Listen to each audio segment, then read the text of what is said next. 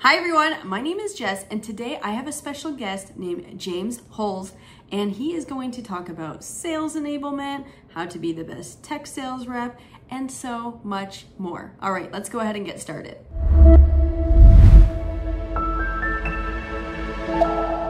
All right, everyone, welcome back to my channel. If you're new here, go ahead and hit that subscribe button below. It would help me out a lot. And you'll be reminded that every single Monday I do post new content. Okay, so you are here because you are excited, just like me, to hear the conversation with James. He is a senior director here at Dell, managing the native edge everywhere from EMEA to APJ and basically everywhere except the Americas.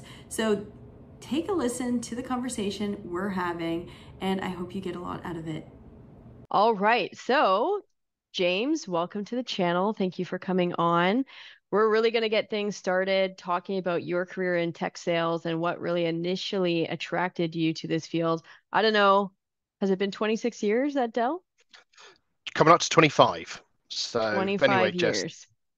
yeah, thanks for inviting me onto your podcast. I have been watching the videos across all the reviews and going around Dell Tech World, and it's been great. Really, really interesting. Thank you for all your support. And really, what the audience, I think today, and I got some questions even through Instagram. I said that I would be having a very senior tech sales leader on my channel who is responsible for Native Edge. He is within our overall department, but James, you cover, I think, UK, Europe, APJ, everything that's not North America, right? Exactly, yeah. So I cover everything that's not North America and LATAM, so the full of EMEA through to APJ. So yeah, a lot of countries, a lot of languages, and very, very different time zones, but great learnings and great people. Yeah, I think I'll probably dive into not now, but how do you even manage all those time zones? I think what we'll kick off with is maybe just do a quick introduction of who you are. How did you get into the whole Dell world 25 years ago? And was it by accident that you went into tech sales, or just maybe walk us through that journey? Yeah, so it's a really interesting story. When I was at school, IT really wasn't at the forefront, right? They were just canceling things down like being a mechanic or a carpenter. So IT was just kind of coming through, but it was at a very, very basic level. Sales always interested me. So I went into the easiest route for me to get into sales was with a local estate agent, as you call it, realtor. I think that's the right terminology. Right. Yeah. And I was selling houses, and I'd go to some properties that were pipe dreams. And I remember selling a house to a person, and it was a beautiful property, and asked them what they did, and they said they worked at Dell. Never heard of Dell, so I spent some time researching, and I thought, right, if I want to achieve that goal, I need to make that jump into IT sales. So I didn't get straight into Dell. I went into telemarketing, that 3 hours on the phone, 100 calls a day, Yeah. that going to bed on a Sunday, dreading to wake up on a Monday and just hear no, no, no, no, no, and having the phone put down on you. And after some time, eventually got an interview at Dell. And that was, yeah, 24 and a half years ago. And I Wow. started off as an ISR, so an inside sales rep. So did you have to make dials as well when you first started? We made dials, but there was inbound and outbound. So you got the Right. benefit of calling out from acquisitional business, but also some retention and development accounts as well. I started off in our public sector team, selling into education, moving into healthcare, and then really got the appetite to move into field sales. Question for anyone going into sales, do you think that experience of that telemarketing, cold calling is crucial? It was a game changer. And at the time, over when we had the pandemic of COVID, you could really tell the people that had built the foundation through telesales and internal sales to those that had sort of parachuted in at the external level. Right. The team members that had that, they got quite comfortable. They were used to calling customers, speaking over this level of communication, where some of the other team members, they really struggled because they used Yeah. that face-to-face interaction. So I'm a great believer, and primarily I always try and recruit people that have been through that path. I think Yeah. that outbound that ability to make those dials sets you up in whatever level of sales you go to. And so many people want to skip this part because it's so uncomfortable to make 50, 100 dials a day and hearing no 90% of the time. And it's awkward, especially if you're in the office and you get rejection all the time. You kind of just have to push through that feeling, right? Yeah, absolutely. But I think the one thing is, if you're going to be a success in our industries, you need to learn your craft. Yes. And if you understand the process from the beginning to the end, it just makes you more successful. I think it puts you in that position where you are and we are now when you're in front of the customers. You understand, does yes really mean yes? And when no really means no. So you Yeah, don't overpromise and underdeliver. And you're really, really, really, really, really relevant to the customers, I believe, when you put that foundation in place. agreed. Totally agree. And so key skill, cold calling, tele sales, if that's what we're calling it. And is there any other key skills that you think attributed to, your success at Dell? Yeah, I think the key thing is, right, is being inquisitive, but being inquisitive and staying humble, and trying to be relevant. One of the key things that I've always enjoyed is I've never been a subject matter expert, but I've Oh always been yeah, able to warp myself into the customer's shoes. So when you turn up, you don't give them the corporate spiel. You really, really customize the way that you talk to the customers. So you understand what are the KPIs they're trying to achieve.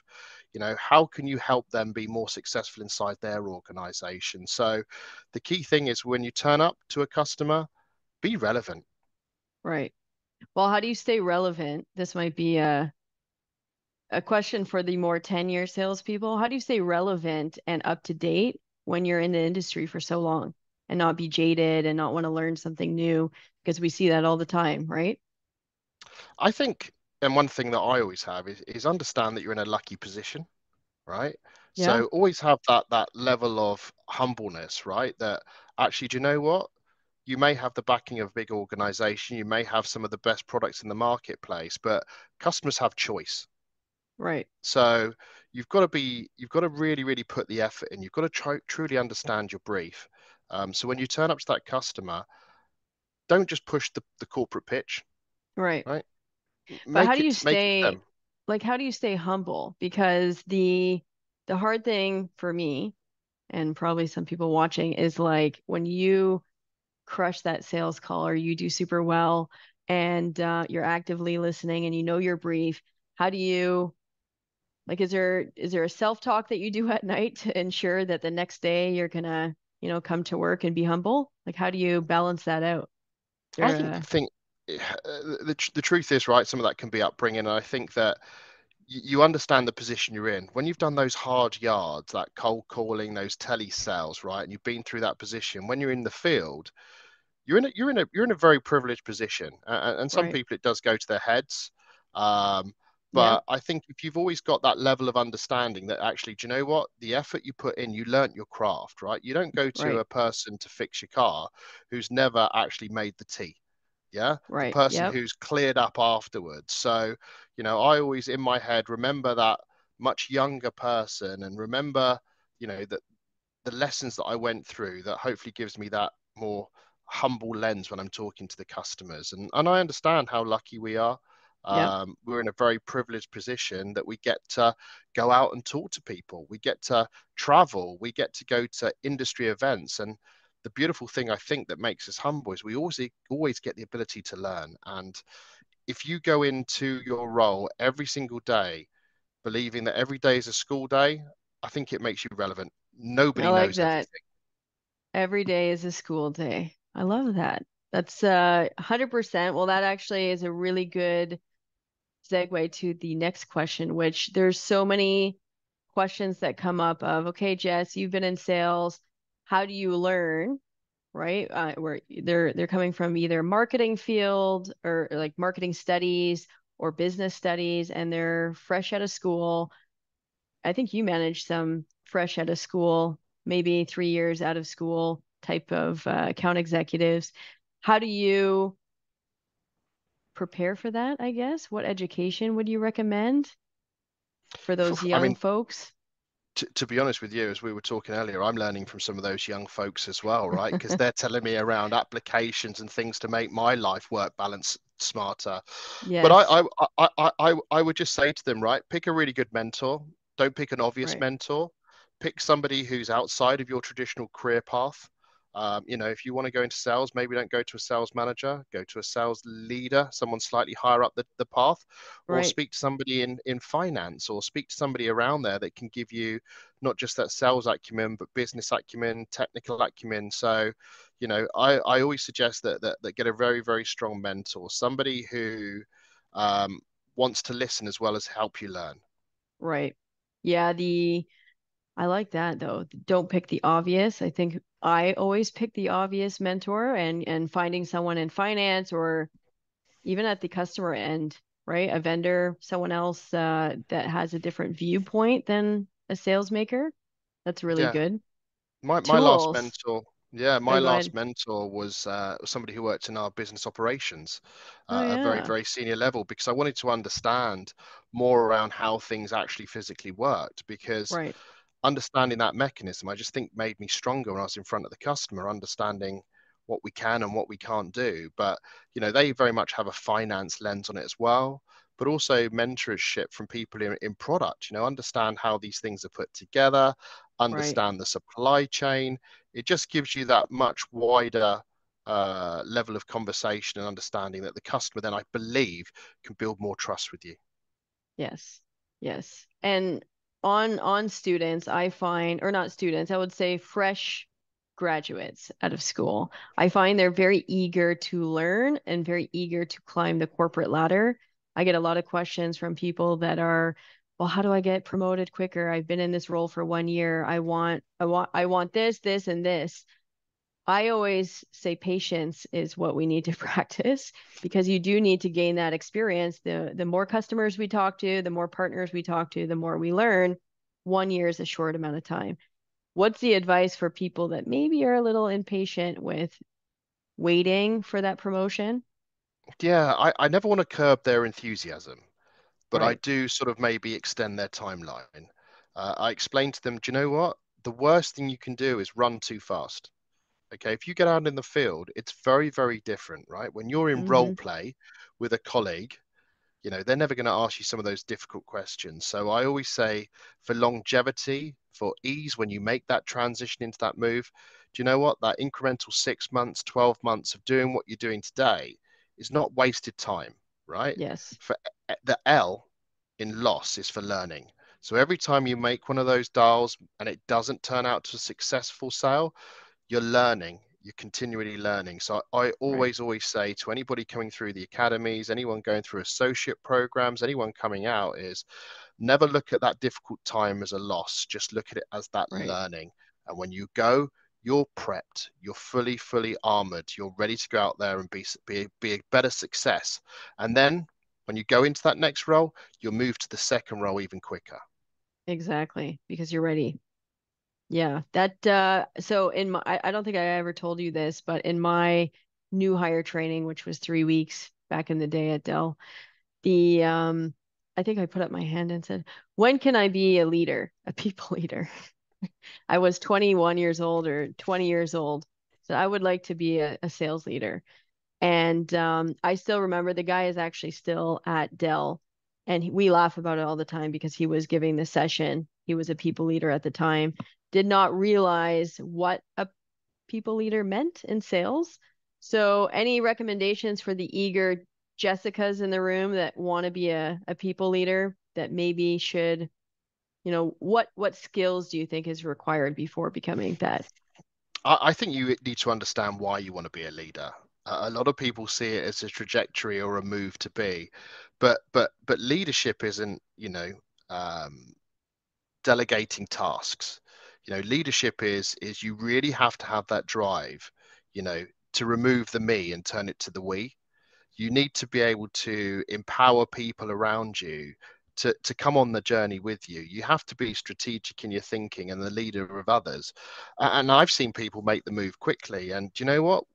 If you look at a finely tuned engine and one of the cogs fails, the whole thing stops. Oh, yeah. So I think that, you know, the people sometimes move into leadership for the wrong reasons, right? When you move into leadership, it's not about you anymore. It's about the team and it's about the people around you. So just identify, is leadership for you? Right. Because when I moved from sales to leadership, I actually moved backwards. Yeah. I moved backwards in you know in earnings. Um, it was a whole Same thing different happened mind to me. shift. It was a whole different mind shift. You know, I went from being a peer to a leader, and it was tough. Oh It was yeah. really, really tough. But I think the thing is, when you move into leadership, you need to look at the lens that you have on the outlook. And I have this thing I call the individual contributor lens, which is very much dedicated and driven towards that end goal. That Yep. leadership lens is when you're looking at everything around you and bringing those other people on the journey. If you feel that you're at that point of having that leadership lens, then you need to make the move. But understand why you really want to be a leader. Right. And Yeah. that's where I sit down with people. They're desperate. I say, "Why do you want to be a leader?" "Oh, well, I like the idea of managing people." That's not a reason to move into leadership. No, it is not. But you hear it often. I want to be in charge. I want to see this. I want to do that. And yeah, I always ask people, what's your favorite part of your job today? Especially if they're account executives or inside sales.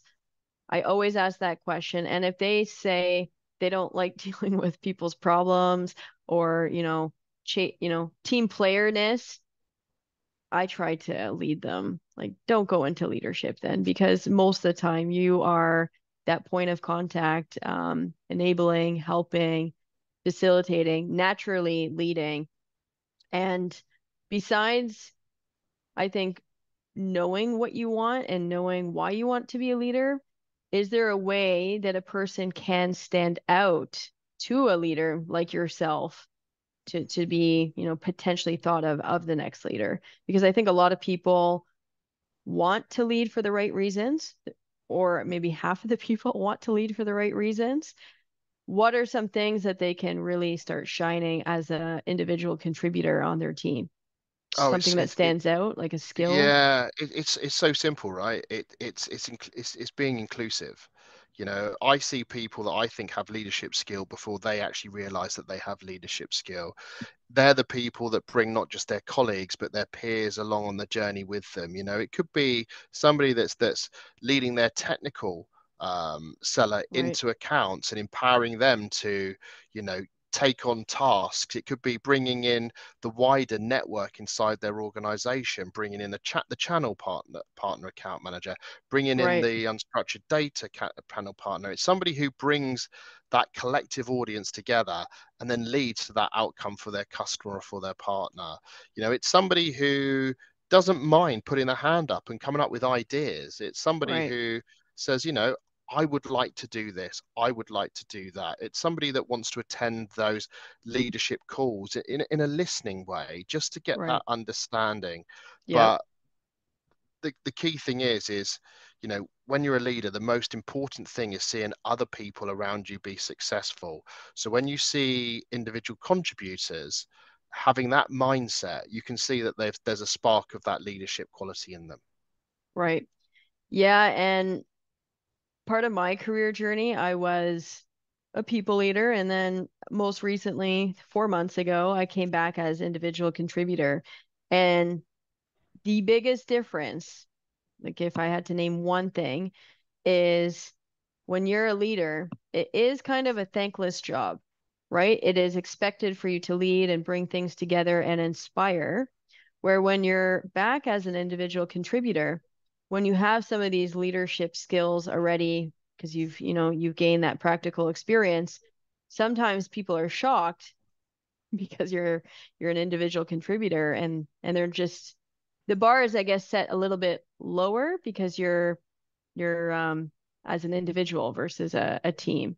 So I think that was the most shocking thing, is you get Yeah. lots of thanks as an IC, an individual contributor, not as many thanks when you're a leader because it's expected with the role. Yeah, and I remember somebody said to me recently, you know, I want to go into leadership so I can control my own diary. And I'm like, I don't control my own diary. I've had, 15, 16 people that I've had to accommodate to their diaries because they're out in the field. My Yeah, team were traveling, so I've had to accommodate to them. But all to the that time. point, Yeah. for me, I think the strongest leaders are those that have been an IC. They've come through that Yes. sales aspect, so they can lead from the front. They can be relative to their team, but Yep. they understand the pain that their team have gone through. I always say to anyone that's new in leadership, don't drive it behind the desk, right? Make sure Yes. that you're going Get into out those there. calls with your team so you can understand things change. Oh yeah. Things constantly change. Especially But if you've been doing it 25 years, I'm sure constantly changing. continually changing, and that is the only constant is change in our industry, which keeps it fresh and keeps it exciting. But yeah, I would just say, look, if you're going into leadership, truly understand Yep. why you want to go into that. And if it's to empower other people's, if it's to share other people's success, if it's to bring people forward, some of the biggest successes in my team have been some of the hardest successes in my team, and it's where people have left. They've gone on to new roles internally or they've gone externally. But I have to then look back at myself and say, when that person joined my team 5 years ago, where they were to where they are today, they've progressed not just as an individual, but they've progressed as, in work, but also Yep. outside of work as well. They've grown, they've got married, they've had children, they bought houses. Oh, So there's real credit in that when you see someone come in and they progress. well, I think that's the rewarding thing of being a leader is getting to see that and sticking around and watching, whether it's on LinkedIn or somewhere else, to just see the progression. I think that's probably the best part of Yeah. leadership. And one of the Um, funniest things is when they say things to me that I used to say to them, and they use like an ism, as you would call it. And I'm like, right, okay, yeah, I can hear myself sometimes. I never want them to be like me. I want them to be themselves. But there's you hear something you've trained them, something you've supported them on, that they truly yes. believe in it and they're using it for their own. So that is an Oh, I absolute love that. compliment. An Yeah. absolute compliment. And sometimes they don't even notice. And it's No, a small takeaway, right? but it makes me chuckle inside. Oh yeah. So I have like two more questions for you. One is kind of off topic, but I'm curious from your perspective, even from a sales, could be a sales leader flair on this question, but could just be on you as an employee at Dell. What would you say? And I know this topic, AI, right? I like it. I like to talk about AI, but how has that changed over the last 25 years? AI is not new. It's new of the accessibility of our day-to-day job and tasks, but what has changed in your career in the last 2 years, maybe from an AI perspective, whether it's sales Loads. tools, notes? Loads. No, loads. Oh, Sorry. So, loads, I mean, loads. for me, AI is a really exciting topic, right? I mean, I lead the edge business, and we're seeing truly that, I think Michael said it on stage at DTW, is take your AI to the data, and that data is being created at the edge. But, just some of these digital humans, Right. there is user cases inside hospitals where they can speak different language and guide people in the right way.